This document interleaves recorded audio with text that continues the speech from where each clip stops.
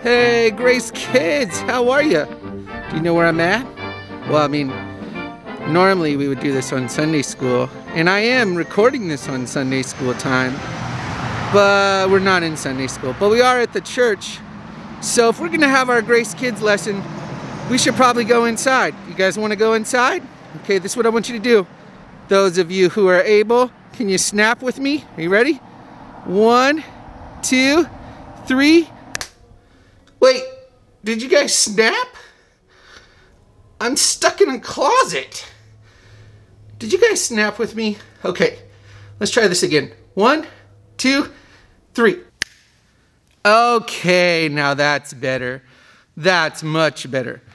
Okay, guys, listen, I know it's been a while since we've gotten together for Grace Kids, and I'm not sure if you remember what we looked at last time. Do you guys remember? I think I heard some of you say it. We talked last time about Sheba's rebellion. And remember, Mr. Marcus talked to you about that. And there were actually a lot of kings that rebelled against David and against his throne. And some of that was the punishment for his sin with Bathsheba and Uriah. That sin caused a punishment that still remained. But as we see, the Lord continued to raise up mighty men to protect David and to protect his kingdom. And really, that's just a sign of the Lord keeping his promises that he had promised David. Remember, we've been memorizing that passage, 2 Samuel chapter 7, verses 5 through 17, that God promised to preserve the kingdom of David. And so even though all these rebellious kings rose up against him, God continually protected David. Now today, we're going to actually finish up our unit, our series of lessons on David. Now, we'll have a review Sunday next Sunday, so don't go too crazy. But I want to look at the end of David's life today. 2 Samuel chapters 22 through 24 really bring to a close the life of David. And in that, we see David's worship. Almost all of these 2 chapters is a psalm, a song of David praising the Lord for taking care of him, for guarding his life. David's response to victory in battle was worship. David's response, even to the end of his life, was worship. David's worship was constant. And it's his worship that teaches us about God. And that's what I want us to really focus in on today. What does David's worship teach us about God? So if you have a Bible, you can turn to 2 Samuel chapter 22. We're going to spend most of our time in there. I'm not going to read the whole psalm because that would take us a long, long time, but I would encourage you, maybe read it with your family. Maybe get together with your family and read through these songs of David at the end of 2 Samuel and just realize that Daniel gives us a great example of how to worship the Lord and why we should worship the Lord. And I want you to realize that David's worship is focused on who God is and what God has done. And it's really amazing. First, we can see from David's worship that God is sovereign. Look with me, if you're following along, at 2 Samuel 22. I'm going to read verses 10 through 15. Verses 10 through 15. He bowed the heavens also, and came down with thick darkness under his feet. And he rode on a cherub and flew, and he appeared on the wings of the wind. And he made darkness canopies around him, a mass of waters, thick clouds of the sky. From the brightness before him, coals of fire were kindled. The Lord thundered from heaven, and the Most High uttered his voice. And he sent out arrows and scattered them, lightning, and routed them. This is a really amazing passage as David is using this poetic language to celebrate God giving him victory.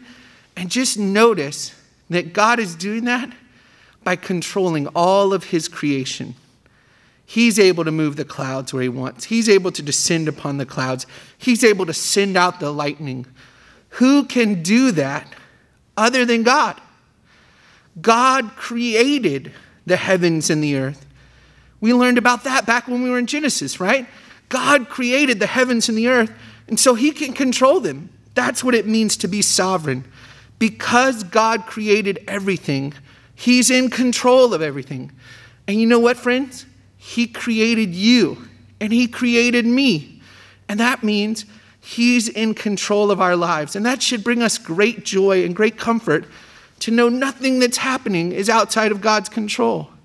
The fact that we can only come together on a limited basis, and then I have to wear this silly mask when I'm around people, that's not outside of God's control. The fact that we have this amazing technology where I can record this lesson and then in just a few minutes I'm going to get to talk to you, that's part of God's grace. That's not outside of his control. Man didn't come up with that on his own. God is sovereign, and nothing happens outside of his plans. Nothing in creation is outside of his control. Next, I want you to see that David's worship shows us that God is holy. God is holy. Look with me at chapter 22, verse 32. 22:32. It says, "For who is God besides the Lord? And who is a rock besides our God?" This verse and so many other verses in Scripture show us the holiness of God. Show us that he is absolutely unique. There is no one like him. There is no one greater than him. There is no one even on his level. God, the triune God of Scripture, the Father, Son, and Holy Spirit, three persons in one essence, is holy. There is none like him. None. The answer to those questions is obvious. None. Because God is holy. This passage goes on to tell us that God is just. That God is just. His judgment is righteous. Look with me at chapter 22, verses 24 and 25. It says, "I was also blameless toward him, and I kept myself from iniquity. Therefore the Lord has recompensed me according to my righteousness, according to my cleanliness before his eyes." Here, David is rejoicing that the Lord has dealt with him justly. The Lord has dealt with him justly. David knew, and we learned about this a while back when we talked about his confession. David knew that his sins had been cleansed by faith. And therefore, when God looks down on him, he looks down on him and justly treats him as sinless because his sins were cleansed by faith. We also can see from David's life that when David did sin, the Lord brought rebuke. The Lord brought correction. And we can also see from David's life that those who have rebelled against God and refused to turn from their sin and faith get the Lord's punishment. All of those things show us that the Lord is just. When he judges in righteousness. And that is a reason to fear for those who have rejected him, and a reason to rejoice for those who have trusted in him and had their sins forgiven. The Lord is just. Isn't that amazing, friends? Everybody in this world is talking about justice, right and wrong. But the true source of justice, the true measure of right and wrong, is the Lord, because he is just. Friends, children, let me encourage you. If you have never trusted in the Lord, trusted in Jesus Christ as your Lord and Savior, you are justly under condemnation for your sin, justly under God's wrath. But if you will trust in the Lord, if you will trust in Jesus Christ as your Lord and Savior, because he paid the penalty for your sin, you will justly be forgiven.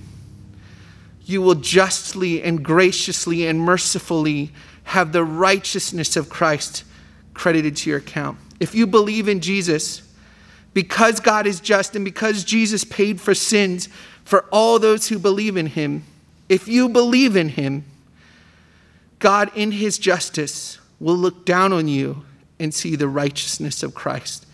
It will be as though you have lived Christ's perfect, sinless life. Let me encourage you to do that. Let me encourage you. Believe in Jesus Christ and have your sins forgiven have eternal life with him.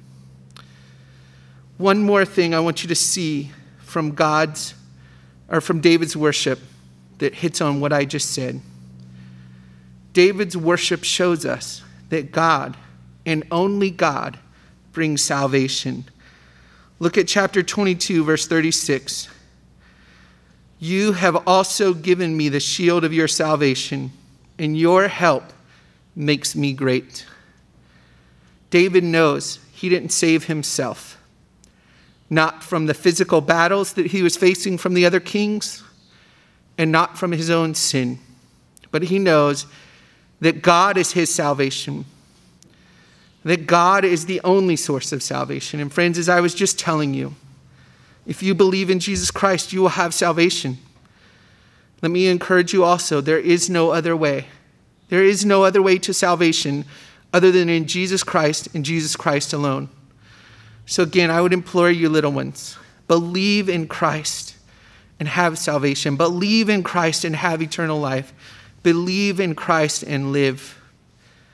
Friends, as David shows us, our only right and clear response to God, to a God who is sovereign, who rules over all his creation, to a God who is holy, to whom there is none to compare, to a God who is just and judges righteously, and to a God who alone brings salvation, our only right response is worship. Worship to him. So friends, let me encourage you. Worship the Lord in everything you do today. Worship him and him alone. Now, next week, we are going to do a review of all that we've studied in the life of David. So we're going to have a review Sunday next Tuesday. And I hope you're ready for that. But I want you to do one thing for me as you prepare for that. Can you do one thing for me? You'll have to ask your parents. You might need a little help. But here's what I want you to do. Next week, next Tuesday, I want you to dress up in a way that represents your favorite story from the life of David. Dress in a way, come up with a fun costume that represents your favorite story of David. Okay, can you do that? Ask your parents. I'm sure they will help you and help you find some creative things to do with things you have around the house. Grace kids, I'm so thankful for you. I'm so thankful that the Lord has provided technology where we can get together. We're going to have some discussion time after this. But I love you guys. I'm praying for you. I'll see you in just a minute.